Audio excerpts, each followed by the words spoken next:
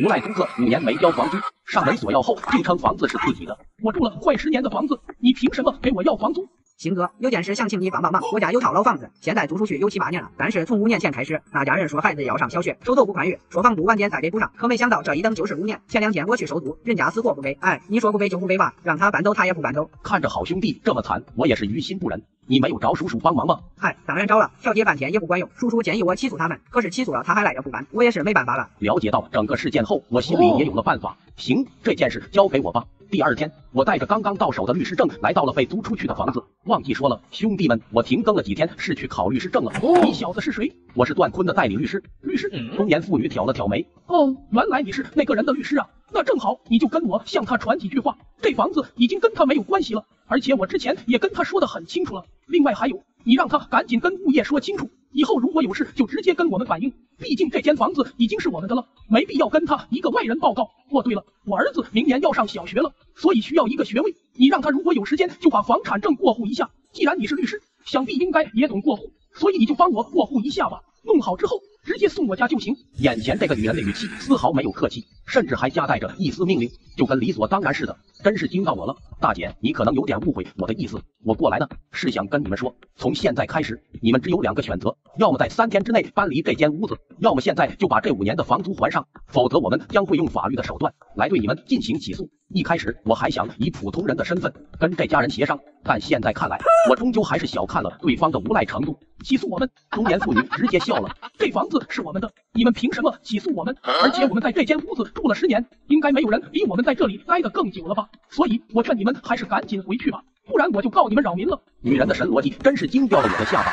房子住久了就是你的，你刚才也说了，房产证现在并不在你手上，那么我想问问，你又是如何证明这房子是你的呢？中年妇女很不耐烦道，我已经说过了，我们在这里住了10几年了，就这么说吧，我们在这里住的时候，你估计还在喝奶呢。呵呵，大姐，照你这么说，如果东西站久了就是你的，那你放在银行的钱是不是也应该归银行了？毕竟你们的钱也在银行放了挺久的，想死躲里谁还不会了？嘿，你小子咋说话呢？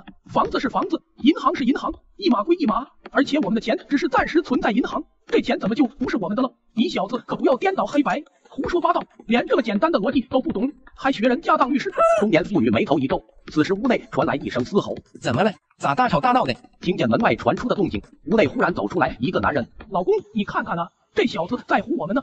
他说他是律师，跟我讲了一堆的大道理，还说什么银行的钱不是我们的，简直狗屁不通。小子，我不管你是律师还是什么，但如果你是来谈房子的事，我可以告诉你，这房子现在是我们的，想让我们离开可以，除非你们出钱把这套房子买下来，否则我们是不可能离开的。如果没事你就请回吧，不然的话我就要告你私闯民宅了。无赖租客5年没交房租，上门索要后竟称房子是自己的。我住了快10年的房子，你凭什么给我要房租？你走不走？你再不走，我就告你私闯民宅了。我差点笑了，呵呵，那你赶紧报吧。有句话说的没错，不要跟驴争辩，即便争赢了，他也会想方设法的去报复你。然而中年夫妇忽然沉默了，毕竟他们不占理，就算报警了，叔叔肯定也不会管他们。小子，这房子的事你把握不住，我劝你不要多管闲事。另外别怪我没有提醒你，我在这里有很多人脉，如果以后再让我看见你，就别怪我对你不客气了。话音刚落，大门砰的一声被无情的关上了。嘿，这老小子急了。既然如此，那咱们就只能动用法律的武器了。另一边，老公，你说这小子该不会真的去报警了吧？怕什么？你让他报呗，上次房东不也报过吗？现在咱们不也没事吗？别忘了，这间房子的装修可是我们出钱弄的，按道理来说，这间房子是不是应该也有我们一部分？而且这房东5年了都不出现，现在一出来就让我们把房子还给他，这天底下怎么可能会有这么好的美事？再者说，刚刚那个小律师一看就是个毛都没长齐的毛头小子，能整出什么花样？据我所知，这套房子10年前的价格在10来万左右，我们前些年交的房租算下来，差不多也相当于把房子买了。既然是这样，我们更没什么好怕的。而我回到家后，立马联系了我的同事张三。怎么样，阿星打算以哪些罪名起诉他们？其实本来我只是想以非法侵入住宅罪以及侵占罪起诉的，但是现在想想还完全不够。这样吧，你在起诉书上再另外多加2条起诉罪名，再多加2条罪名。对，第1条抢劫罪，这家人在光天化日强行霸占别人的财产，往好听点说是无赖，但如果往难听的说，其实就跟抢劫没区别。那第2条呢？呵呵，这家人现在还拖欠段坤5年的房租呢，这笔钱咱们是不是也应该找他们算一下？虽然这种欠债属于民事案件，从法律上来说并不构成犯罪，但如果经过判决后被告有能力而拒不执行的话，就有可能构成拒不执行判决还定罪，情节严重的话，处罚为有期徒刑、拘役或者罚金。好嘞，阿星，你说的确实有道理，我现在就以这4条罪名起诉他们。没过多久，正在打盹的我接到了一个陌生电话。你是那个小律师吗？不难听出，电话那头的人正是占房子的妇女。是我，你有什么事吗？你小子是不是？我都说了，这个房子是我们的，你还起诉我们做什么？还是说你们干这行的都这么缺德，为了钱啥都干得出来？别以为自己懂一点法律就可以欺负我们这些弱智群体。我告诉你，你们做这些丧尽天良的缺德事，迟早会遭到报应的。如果识相的，就赶紧把案子撤了，不然我可饶不了你。我清了清嗓，您所拨打的电话已关机。说完便啪的一声挂断了电话。另一边，奶奶的，这小兔崽子居然把我的电话给挂了。此时的中年男人正在思考着什么。老婆，这件事我仔细想了想，这套房子对我们非常重要，而且我们的儿子明年就要上小学了，如果没有了这套房子，我们的学位就没有了。你这样再跟他打个电话，这次语气收敛点。虽然不甘心，但想到这次的事情可是关乎自己儿子的前程，实在没办法，他只能又一次拨通了电话。然而这一次电话里传来的直接就是关机，是真的关机。这小子什么意思啊？讲道理讲不过我们，直接就不接，就这还律师呢？我呸！走，上门找他去。接上题，无赖租客不交房租也不搬走，上门索要后竟说房子是他自己的，这毛小子有什么权利干预我们的房子？走，我们上门找他去。正当二人要出门时，突然整个房间的灯关闭了。我操，这是怎么回事？怎么停电了？不光是电，就连自来水也停了。想到这，女人第一时间给物业拨打了电话。喂，是物业吗？我们家的水电都停了，你们赶紧找人过来修一下。请问你是什么楼层？3号楼2单元202。不，刚才202的屋主已经向我们申请了断水断电，所以这并不是故障引起的。什么？屋主申请的断水断电？听见这话，两人微微一愣，肯定是那小子干的。妇女咬了咬牙，对着物业道：“我们才是202的屋主，我现在命令你们马上把水电开回来。”不好意思，这位太太，屋主是用房产证申请的，我们也只是按照规矩办事而已。当然，如果你们出示房产证，我们现在就可以把开关重新打开。我警告你们，别老跟我拿房产证说事，这屋子就是我们的。如果今天不把水电开回来，信不信我现在就去投诉你们了？没等他说完，物业那边便挂断了电话。他妈的，这个狗物业居然挂我电话！女人直接被气炸了。妈的，这小子简直欺人太甚，让他一步居然还得寸进尺，真以为我们好欺负不成？走，我们现在就去找他理论去。也就在两人刚准备出门的时候，外头传出一阵敲门声。打开门后，只见几名身穿销售制服的人员站在两人的面前。你好，我们是房屋销售，今天是来看房子的。看房子啊？看什么房子？请问你们分别是张女士以及梁先生吗？没错，是我们。是这样的，这套房子的主人已经托我们把房子卖掉了。今天呢，我们是过来看看房子周围的状况的，然后再根据市场的价格来估算房子的价值。什么？房子委托你们出售了？你特么是不是哪里搞错了？我们的房子什么时候要卖了？没有搞错，这套房子的主人段坤先生已经把房产证给我们看过了，而且这套房子的地段非常不错，现在已经有不少人看上了，所以希望你们可以配合我们的工作，让我们进去了解一下房源的状况。说着，销售员便往屋里走去。二人见状，急忙回屋，想要拦住销售人员。你们想干什么？我们才是房子的主人，卖房子的事我们还不知道呢，而且我们也不同意。我跟你们说，这套房子是我们的，跟其他人没有任何关系。我劝你们赶紧离开，不然我就报警抓你们了。而对于这两人的威胁，销售员也是微微一笑。既然你说这套房子是你们的，那请问你们有房产证吗？女人反应也是极快，没有房产证又怎么样？我们已经在这里住了10几年了，即便没有房产证，这套房子也是我们的。没有房产证，那你就没有权利说这套房子是你的。别说住了10几年，即便你们住了一辈子亦是如此。说着，领头的销售员便推开了挡在前面的女人，继续观察房子。奶奶的，你敢对我们动手？你们这群流氓无赖！我要告你们！我现在要告你们私闯民宅！我们只是执行自己的工作而已，是你们妨碍我们才对。你们赶紧给我滚出去！如果你们再不滚出我的房子，信不信我现在就从这里跳下去？到时候你们可就是杀人犯了！销售人员瞥了他一眼，阿姨，这里是2楼，就算你跳下去，大概率是不会死的。虽然人不会死，但可能会断手或者断腿，这样一来只会增加你们的痛苦。而就在这时，门外又传来一阵敲门声。你好，我们是蒋家公司的销售，今天是来看房子的。无赖租客5年不交房租，上门索要，竟说房子是他的。奶奶的，这小子欺人太甚！走，我们找他去。对付无赖就得用无赖的办法。我已经通知了整个市区的房屋中介，这下有他们受的了。此时张三给我打来了电话。阿星，大事不好了，你千万别回来，那家人闹到律所里来了，还带了一帮人。哟呵，人多才有意思不是？挂断电话后，我直接来到律所。人呢？这小子到底什么时候回来？敢做不敢当，真是一个孬种。别怪我没有提醒你，如果我今天看不见这小子，就别怪我对你们律所不客气了。只见带头的男人极其愤怒地对张三吼道，而他的身后还有几名彪形壮汉。这位大哥，你们是不是找错人了？你们说的请律师我们不认识。小子，你真当我很好糊弄是吧？你们律师函上面的联系地址以及电话号码写得清清楚楚，我也懒得给你废话。如果今天我看不见人，你们一个也别想从这里走出去。这位大哥，我以一位专业律师的身份提醒你一句，你现在的行为已经构成威胁个人安全，这种行为已经严重触犯了治安管理处罚法的规定。倘若罪名坐实，你们将会予以拘留、罚款等处罚，情节恶劣、破坏社会秩序的，构成寻衅滋事罪，处5年以下有期徒刑、拘役或者管制。所以我劝你们还是赶紧收手吧，不要把路走窄了。一听这，男人更加急眼了。我管你什么狗屁治安管理处罚法，真以为自己懂一点法律就很了不起了是吧？我告诉你，是你们律所的人先挑事的。这小子不仅让物业把我屋里的水电断了，现在还让一堆的房屋销售24小时不间断的来我家里进行骚扰。我还没有告你们骚扰呢，你们倒好，还想告我。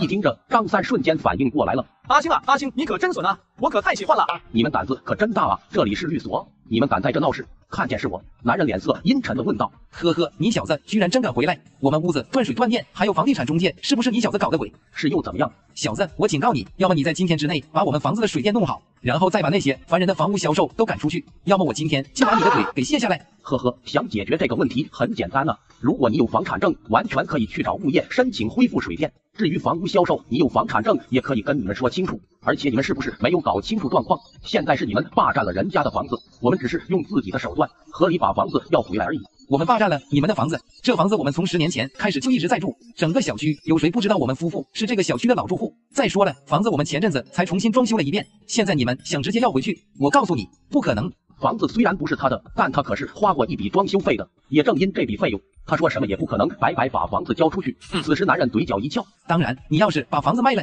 我们也不是不同意。这样吧，咱们各退一步，之前的事呢，我也不跟你们计较了。但之后你们把房子卖出去了，这笔钱给我们分上1份就行。事到如今，这已经是我想到最好解决的办法了。毕竟现在房子已经断水断电，也住不了多久，与其一直耗下去，倒不如直接点把房子卖了，也好让我回点血。你打算分多少？这个简单，咱们公平一点，谁也不占谁的便宜，咱们双方一人1半就行。真就差点给我气笑了，分你1半，是不是有点太少了？干脆我直接给你们换一个新的住所吧。听我这么一说，男人顿感诧异。换一个新住所？你是打算要给我们重新换一套房子？你也可以这么理解。他又谨慎了几分。那边的环境怎么样？面积有多少？环境还行，面积也很宽敞。男人迟疑了片刻。房子我可以要，但我需要先看看房子，等看完房子的环境后，我再决定要不要。没问题，要不咱现在就去看看。行。随后我直接带着这一群人上了车。小子，你可别怪我没提醒你，要是你敢忽悠我，我是不会放过你的。过了几分钟，我直接把车停在了当地派出所门口。小子，你带我们来派出所什么意思？你们想要的住所就在里面。对了，里面除了面积宽敞之外，还另外附赠包吃包住。无赖租客5年没交房租，上门索要，竟说房子是他的。小子，你带我们来派出所什么意思？这不就是你们想要的住所吗？不要钱还包吃包住，你小子特么耍我是吧？此时此刻，男人终于意识到自己被骗了。你猜对了，毕竟里面还挺适合你的。你特么找死！男人一声怒吼，整个人直接朝我冲了过来。我考律师证的时候，顺便学了套擒拿，我一个后边腿就把男人压倒在地。小子，别说我没有警告你，周围这些可都是我的兄弟，如果你再不放开我，就别怪他们对你不客气了。见自己挣脱不来，男人便开始警告我：你的兄弟，你不说，我还差点忘了。既然都是兄弟，那肯定是有福同享，有难同当。毕竟里面的地方还蛮宽敞的，也就多几张床位的事。听我这么一说，好兄弟也一脸铁青。大哥，这小子是不是在挑衅咱们？哼，我倒要看看你小子还能嘴硬到什么时候。说着，二人也冲我飞奔过来，但匆匆被我一脚化解了。此时，旁边的所里立马冲出几名叔叔，都给我住手！在警察局门口闹事，你们胆子不小啊！此时，梁宝健等人哭丧着一张脸，连连喊冤：“叔叔同志，你们来的正好，这小子对我们使用暴力。”叔叔同志，你看看我的门牙都被这小子打掉了，你可一定要替我们主持公道啊！是啊，是啊，他对我们这些手无缚鸡之力的人使用暴力，您赶紧把他抓起来。叔叔大概了解了周围的状况之后，先是看了一眼我，然后又看了一眼梁宝健几人。这些都是你的人没错吧？这3人，你看看我，我看看你，没人吱声，只是点了点头。叔叔冷哼一声：“你们这么多人打人家一个，还人家欺负你，这话你们还真好意思说得出口？你们谁先动的手？”一听这3人更不说话了，毕竟是自己理亏。叔叔语气十分严肃道：“既然你们都没话说，那么就请跟我回去，咱们坐下来慢慢的谈吧。”不是，叔叔同志，我们只是跟这小子开个玩笑而已，还不至于劳烦你们出马。是啊是啊，不至于，咱们就是开个玩笑而已。你看，我们现在也没事了，要不这事就算了吗？奶奶的，要不是梁宝健说给我们一人500，我才不来呢。到头来还不是欺负你。你呢？你的意思呢？我的意思很简单嘛。这3人想住小黑屋，我得成全他们呢。另一边，男人的妻子刚刚才应付完那些卖房销售，这该死的小王八蛋，真是害人不浅啊！要不是因为这小子，我怎么可能会搞得如此狼狈？也就在下一刻，那没完没了的敲门声又响了起来。娘的，这些该死的房屋销售到底有完没完啊？你好，请问梁宝健的家属在家吗？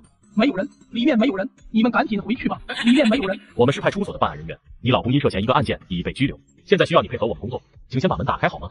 叔叔刚刚说完，里面很快又传出一阵怒斥声。放屁！你老公才被拘留了，你全家都被拘留了，你们这群想让我给你们开门，做梦吧！别以为我不知道你们想干什么，我告诉你们，如果识相的，现在就给我赶紧滚回去！梁 Sir， 他似乎在骂我们，如果你再不给我们开门，我们就直接破门了。呵呵，又想骗我？你当我是傻子吗？还破门呢？有本事你就破啊！你们今天要是不破门，就是我的孙子。来之前，星先生跟我说过，屋里面的人并不是真正的房主。房主交代过，只要能将这些无赖赶出屋子，里面造成的任何损坏都不需要赔偿。小王，准备破门。贴上题：无赖租客5年没交房租，还不搬走，叔叔直接破门。里面的人听着，我们是警察，如果再不把门打开，我们就要破门了。面对这句话，屋内又传出一个不屑的声音：你们烦不烦呢？让你们赶紧滚！没听明白吗？如果你们敢破门，我现在就报警，把你们全给抓进去。面对这样的无赖，叔叔也不拖泥带水，直接拿出家伙事准备破门。1分钟后，只见几名身穿制服的叔叔冲了进来。我们是警察，你刚才为什么不配合我们的工作？闻言，女人支支吾吾，不知道该说些什么。我以为你们是之前的房屋销售，为了让我开门骗我的，我没想到你们是真的叔叔。你就是梁宝健的妻子张珠对吧？是，你们找我老公有什么事吗？是这样的，你老公梁宝健已经被我们拘留，现在正在派出所接受进一步调查。既然你是他的家属，我们需要向你通知一声。闻言，张珠先是一愣，为什么啊？我老公又没犯法，你们凭什么抓他？虽然你们是警察，但也不能随便乱抓人的吧？梁宝健先生涉嫌打架互殴，故意伤害，而且他还指示他人在公众场合对受害者进行殴打。面对这样的指控，女人也是瞪大了双眼。也就在同一时间，她的脑海忽然浮现出一个人影：叔叔同志，是那小子先向我们挑事的，他让我们屋子断水断电，而且还让一堆人对我们进行骚扰。我老公也是一时冲昏了头脑，才会叫人去教训他的。我这就去把我老公赎出来。另一边，我刚从警局出来，好兄弟段坤便找到了我。怎么回事啊？阿星伤到哪里没有？放心吧，我这是正当防卫，没啥事。看时间，明天基本就能开庭了，你的房子马上就能拿回来了。此时张三给我打来了电话。不好了，阿星，霸占房子的那两口子又来咱律所闹了，说咱们是不良律师，忍渣带累，骂了一堆难听的话。好在叔叔来得及时把他们带走了，这样会不会影响明天的开庭啊？放心吧，即使他们被拘留了，也不会影响的。第二天，距离开庭大概还有1小时左右。你好，我是你们的援助律师，我的名字叫张伟。律师，你找我们干嘛？是这样，因为马上开庭，我是来为你们提供法律援助的，也就是说稍后我会作为你们被告方的辩护律师。现在我需要问你们几个问题，需要你们如实回答。行吧，你问吧。好的，首先第一个问题，你们为什么要霸占别人的房子？你放屁，房子是我们的，我们没有霸占别人的房子。可是房产证上并不是你们的名字。那我们也在里面住了10几年了。对了，既然你是律师，那你一定有办法的，对不对？你赶紧想办法帮我们把房子拿回来。很抱歉，这个忙我帮不了你，而且你们现在的罪名有点多，如果想减轻自己的罪行，我的建议是态度好一点，最好是跟人家道个歉。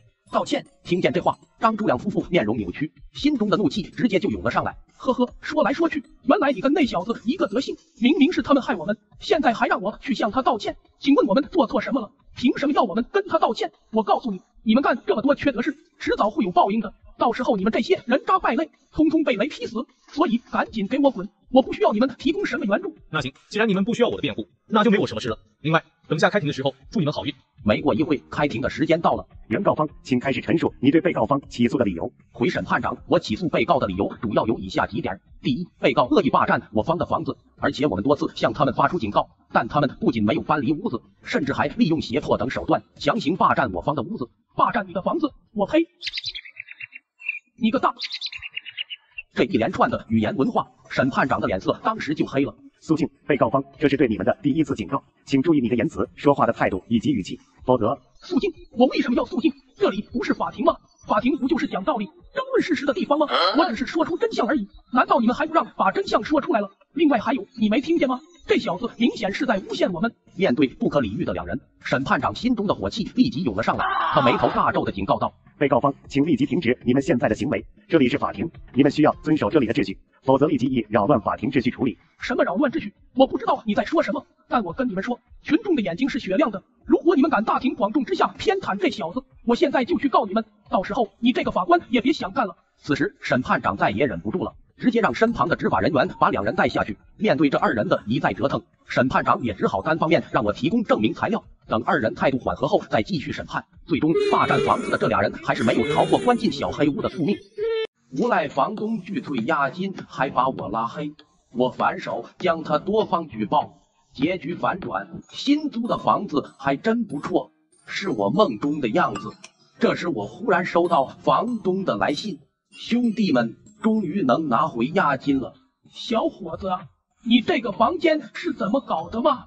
乱七八糟，洗手间的灯坏了，淋浴头坏了，空调遥控器也找不到了，还有啊，这个床垫还被烟头烫了个洞。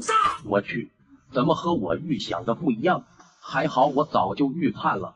当初搬家的时候，我将房子的情况录下了视频，所有家电都是完好无损的。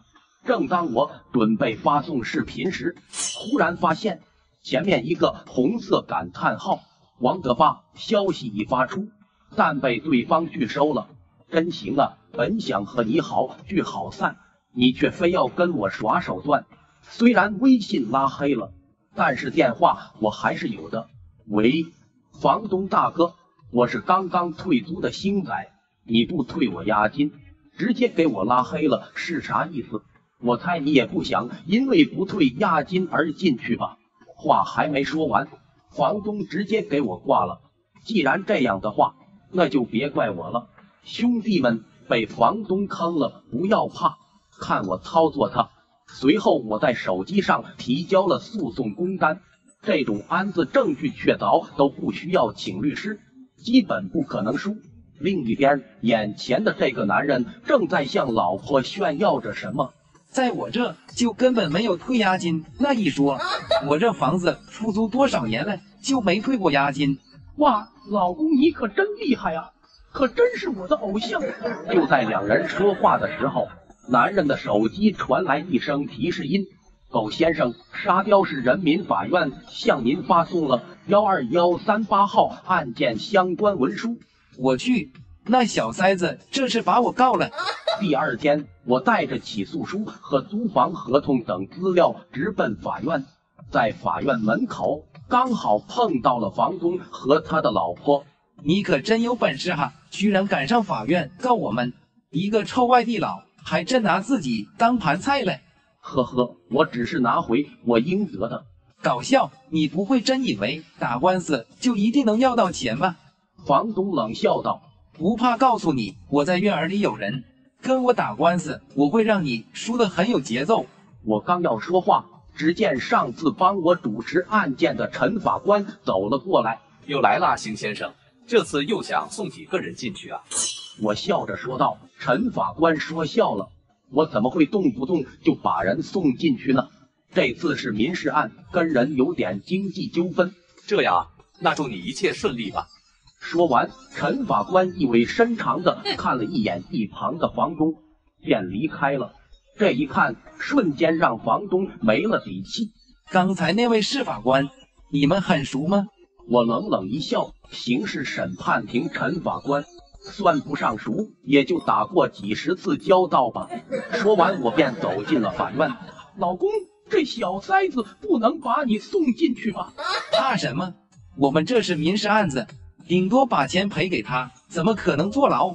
老公，你看这小子跟法院的人都这么熟，要不咱还是老老实实把押金退给他吧，也没几个钱，真犯不上招惹这种人。此时的男人不知道心里在想什么，只是一言不发地站在那里。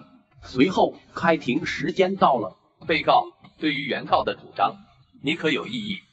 房东连忙站起来说道：没有异议，法官大人，我没有任何异议，我同意退还所有押金。我去，这就投降了，我还没发力呢。好，被告人需返还原告邢先生的租房押金1850元，并赔偿本次诉讼费用50元，总共需要支付1900元。房东二话没说，直接当场完成了转账。小伙子，咱们之间啊，确实有些误会，但那都是过去的事情了。我已经把押金全数退给你了，咱好聚好散，对谁都好哈。呵呵，好戏才刚开始，你还是好自为之吧。说完，我便离开了。第二天，正在睡觉的房东突然接到一个电话：房东大哥，我是3号房的租客，你快点过来一趟吧，出事儿了！房东瞬间醒盹了。怎么了？出啥事儿了？消防大队的人突然来检查，说我们房间里都没有配备消防器材，存在严重安全隐患，还说是要罚款什么的。房东心里咯噔一下。小区早就有规定，出租屋必须配备干粉灭火器和烟感报警器，可一直以来都相安无事，没想到今天突然就被查了。我知道了，马上来。你就是房东？哎，是的，是的。消防队长沉声道：“你的租赁房屋未按照规定配备灭火器和烟感报警器，还私拉电线，十分容易造成电线短路，存在严重的消防安全隐患。根据相关规定，现在对你作出如下处罚：限你在24小时内为每个房间配备合格合规的灭火器和烟感报警器，并设立安全标识，处罚现金1000元。”什么？还要罚款？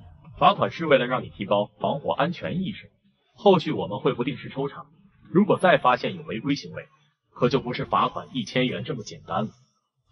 好吧。随后消防大队便离开了，还没等房东喘口气，又来了几个穿着制服的人。你好，接到群众举报，说你们这边有违章建筑。黑心房东拒退押金，还把我拉黑，我反手告他违章建筑。紧接上级，刚刚送走消防大队，还没等喘口气，又来了几个穿着制服的人。你好，我们是城建监察大队，接到群众举报，说你们这边有违章建筑。这一来二去，房东直接懵住了，怎么突然间这么多事找上来了？苟先生，限你在5天内拆除违章建筑，恢复房间原有构造，并处罚金现金2000元。如果逾期未执行，还会有更加严厉的处罚。完了，全都完了，一丁半点的罚款还能接受，主要是拆除违建的损失太大了，找工人得花钱，拆完了还得重新装修，这也得花钱，装修期间还不能出租，这又损失一大笔，等装完了又少收好几个屋子的房租。我终于明白了什么叫做降维打击。想到这些，房东气得后槽牙嘎吱嘎吱的响。此时房间里的租户走上前来：“房东大哥，这要拆除违建了，我们是不是不能住了？我这刚交了下1季度的租金，突然就不能住了，你得把租金和押金都退给我啊！”房东怒吼道：“叫唤什么？叫唤什么？这次是属于不可抗力原因导致你们不能继续住了，又他妈不是我的责任，凭什么让我退钱？赶紧找房子去吧，最晚明天都给老子搬出去！”房东先生，你拿我当傻子吗？就算是不可抗力，但这只能让你不构成违约，不需要给我们额外赔钱。但是该退的房租和押金1分钱都不能少，你要是不退钱，信不信我告你？房东冷笑道：“告我？就凭你一个外地狗，你知道法院大门朝哪边而开吗？”我确实不知道法院大门朝哪边而开，但之前住5号房的兄弟知道啊，他跟我们说了，如果你不退房租押金，就帮我们起诉。我倒要看看上了法庭你是不是还这么嚣张。闻言，房东脸色一沉：“你们说的是那个星崽子？特么的，原来是他举报的。”虽然恨得牙痒痒，但房东还真不敢跟我对簿公堂。好得很，你们的钱我会退给你们。说完，房东气急败坏的离开了。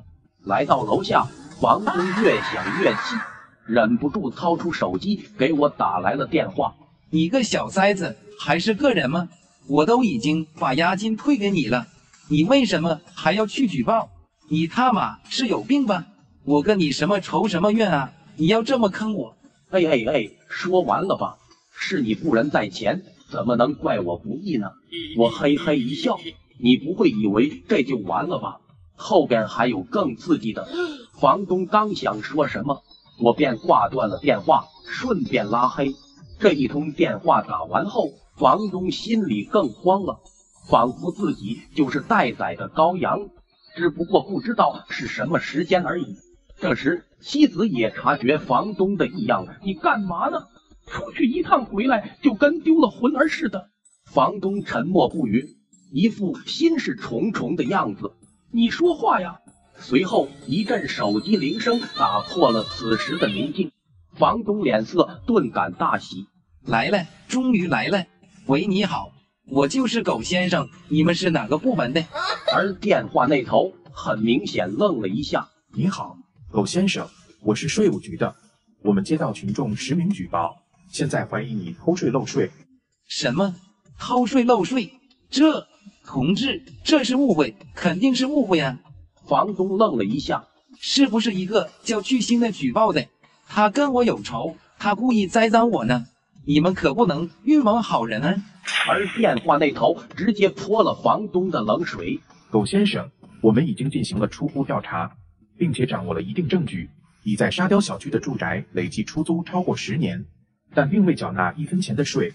稍后我会给你出具一份书面调查结果以及处罚说明，请你在收到文件后2个工作日内补缴所欠税额以及滞纳金，并缴纳罚款。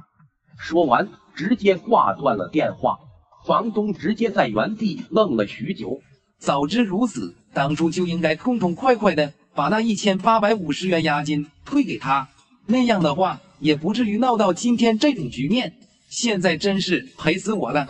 兄弟们，遇到事情不要慌，直接走正义渠道。